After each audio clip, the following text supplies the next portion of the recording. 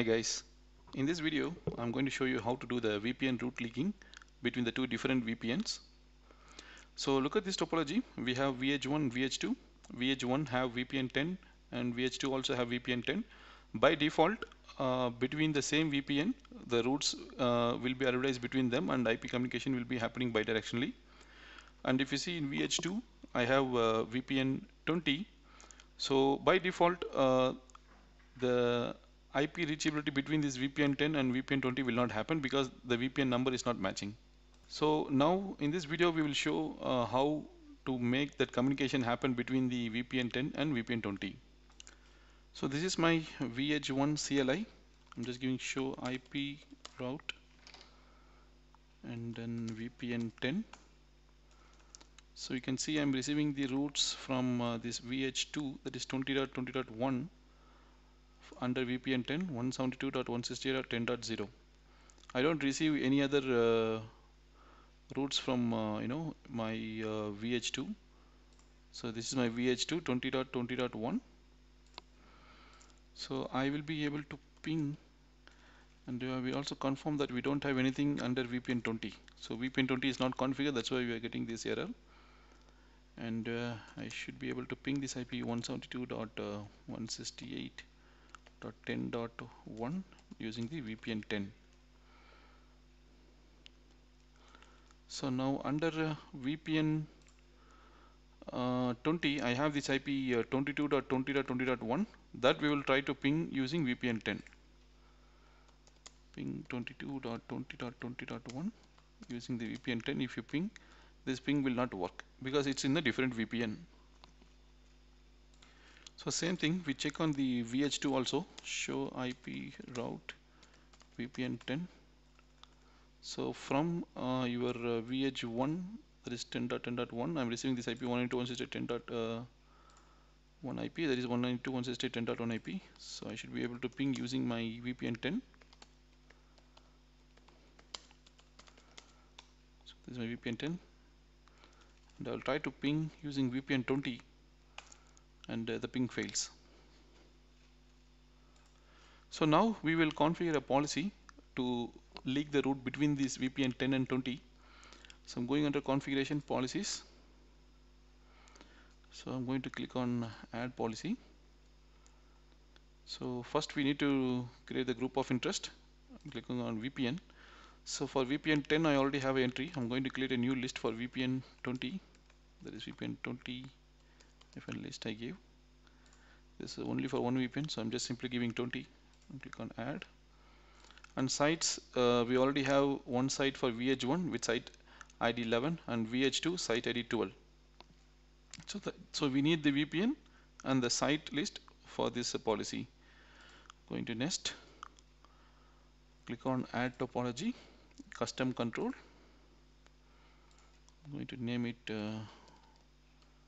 route leak 1. So click on sequence type, click on route, then add a sequence rule.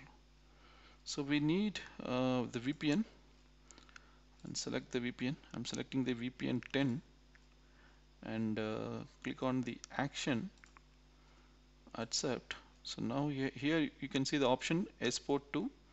Click on export to, and here click on VPN 20. So that is I'm exporting the routes from VPN 10 to VPN 2, sorry 20, and then save match in action. So we need to add one more sequence rule matching the VPN 20 and set the action accept export to VPN 10. So we have one rule from 10 to 20 and another rule from 20 to 10, and default action will be reject. We have to make it accept, save match in action. So we have 10 to 20, 20 to 10, and then default action accept. Now save the control policy and then nest. So we are doing anything. Again click on nest. So this is our actual policy name. I'm going to just give route leak 10 to 20. So we have to click on the new site list, and here we have to select on the inbound site list and then select this sites. That is, this we are doing between the VH1 and VH2. So I'm selecting VH1 and VH2.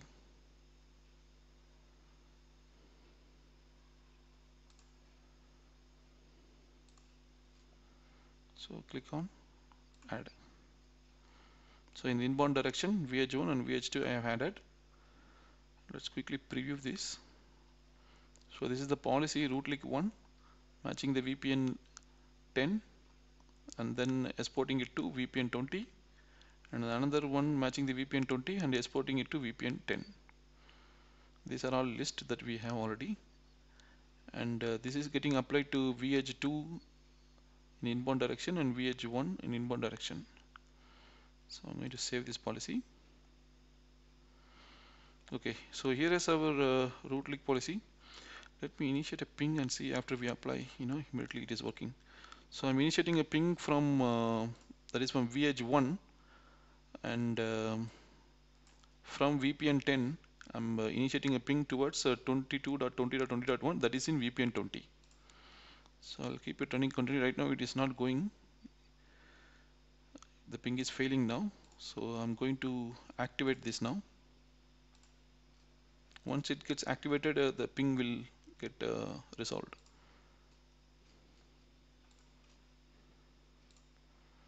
Okay, you can see now it is ping is working actually because it is applied.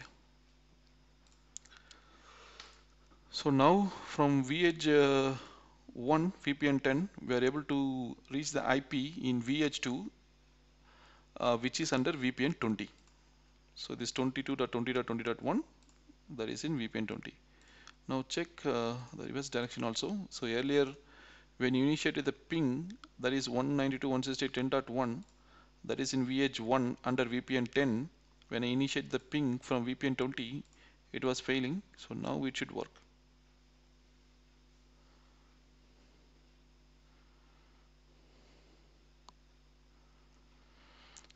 So that's the procedure how you leak the route between the VPNs in Cisco SD-WAN. Also, I want to show you one more thing. If you remember initially when we entered show IP route, we don't see that IP 22.20.1 under show IP route VPN 10. So after we enable this route leaking policy, when I give show IP route VPN 10, you can see this IP 22.20.20.0/24 coming from our VH2. It's coming under the VPN 10. So it's basically coming from VH2 and from your VPN 20, but you can see it under our routing table in our VH1, it is installed under the VPN 10 coming from VH2. Thanks for watching the video. Don't forget to subscribe and share with your friends.